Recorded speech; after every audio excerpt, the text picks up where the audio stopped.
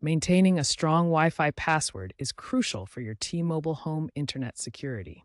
It prevents unauthorized access and ensures optimal performance. You can easily change your password using either the T-Mobile app or the gateway's web interface. Both methods are straightforward and take just a few minutes.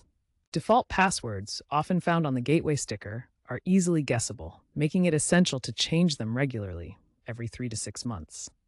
A strong password protects against bandwidth theft and potential cyber attacks, enhancing your overall network security.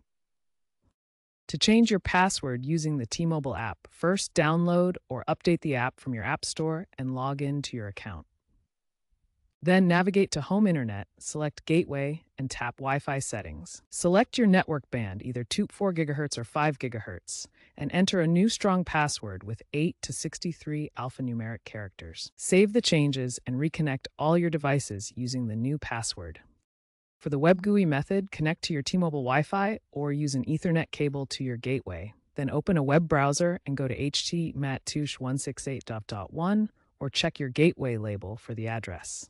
Log in using your admin credentials. The default username is admin, and the password is printed on your gateway label. Navigate to wireless, then Wi-Fi security.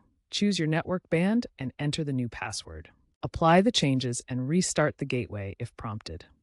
Then reconnect all your devices with the new password.